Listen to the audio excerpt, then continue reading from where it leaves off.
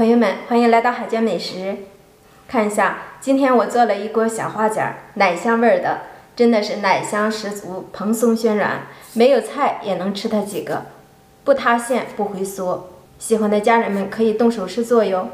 首先，盆中倒入普通中筋面粉400克，加入3克酵母、10克奶粉、10克白糖，分少量多次的加入温水240克，边倒边搅拌。搅拌至大面絮状，加入化好的黄油10克，下手揉成面团，把面简单揉成团，直接移到案板上，用推拉搓揉的方式，像洗衣服一样，把面揉光揉匀，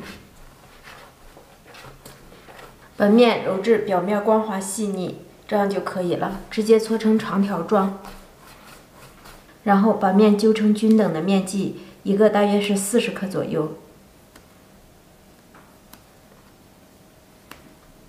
然后我们把每一个面剂子在手心里揉成光滑的小面球。做好的面剂子直接压扁，用擀面杖擀成饺子片的形状。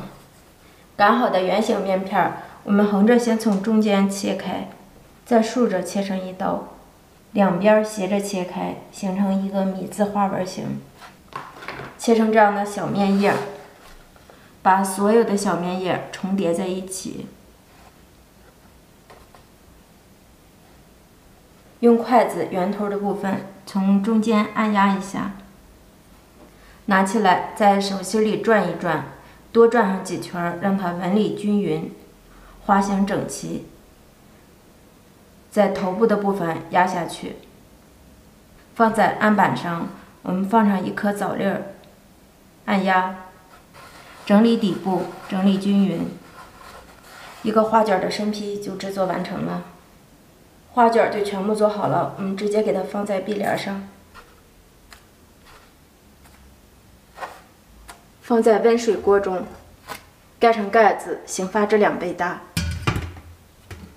看一下。经过半个小时的醒发，花卷的生坯已明显变大，拿起来轻飘飘的。这时候我们盖上盖子，我们先把水烧开，水开后蒸13分钟。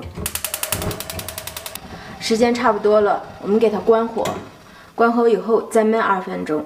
打开盖子看一下，哇，漂亮！家人们看一下，奶香味的小花卷就出锅了，有没有食欲呢？全程没有一点技巧，没有一点难度。如果家里有小孩不喜欢吃面食，我们可以换着方法给他做哟。孩子们几口一个，好吃，做法又简单，信任也能一次成功。如果喜欢海娟的视频，别忘了给海娟点个关注。我们下期见。